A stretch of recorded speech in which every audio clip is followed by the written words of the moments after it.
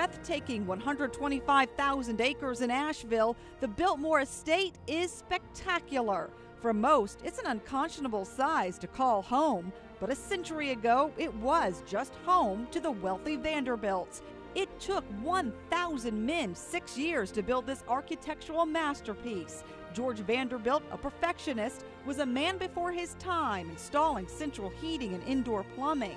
Modeled after a French chateau, the 175,000 square foot home boasts 250 rooms, 34 bedrooms, 43 baths.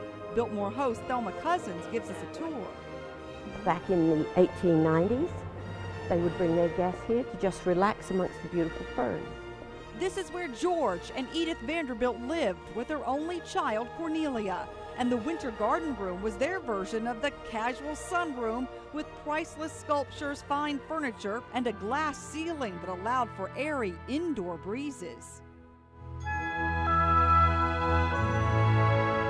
This is the billiard room. This would be used by Mr. Vanderbilt's male guests. Family photos and trophies grace the wood-paneled walls, but what makes this room unique and mysterious? 3 hidden doors leading to different rooms: the smoking room, the banquet hall, and the bachelor wing. So they were able to come in and out and not have to go into the rest of the house. Right. And just, is this sort of the man part of the house? Right.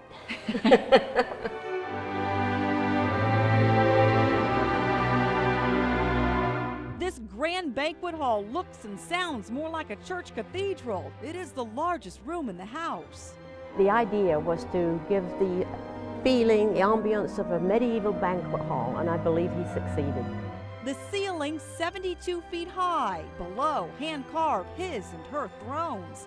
A triple stone fireplace, 5 16th century tapestries warm the walls.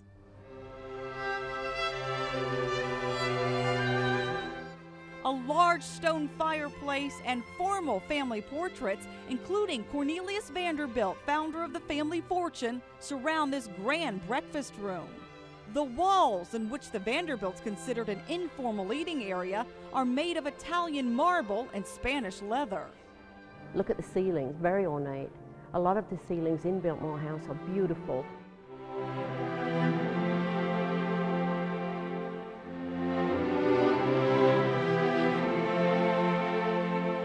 This breathtaking Italian painting overlooks 10,000 books, priceless works of art and mementos, and the largest fireplace in the house.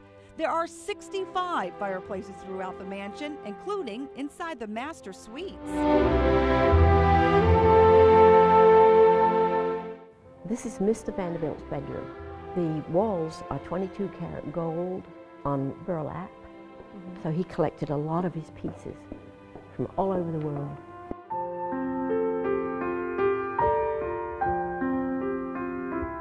Mrs. Vanderbilt's bedroom. But just take a note of the fabric. It's silk and cut velvet, and that is on the walls too. The Vanderbilts had separate bedrooms, a common practice for the very wealthy a century ago. But between their private suites, they did share this grand, ornate, hand-carved living room. Inside this very formal, vast estate, the Vanderbilts enjoyed the fun life along with outdoor sports. Inside, there was a bowling alley, a gymnasium, and when they wanted to take a dip... This is the indoor swimming pool. Wow, this is nice. It was heated, and it held 70,000 gallons of water. But swimming pools weren't chlorinated then, so every 3 to 4 days, the 70,000 gallons of water had to be drained. The luxury of the Biltmore is now admired by tourists, but 100 years ago, a prestigious family of 3 lived a life of unimaginable wealth.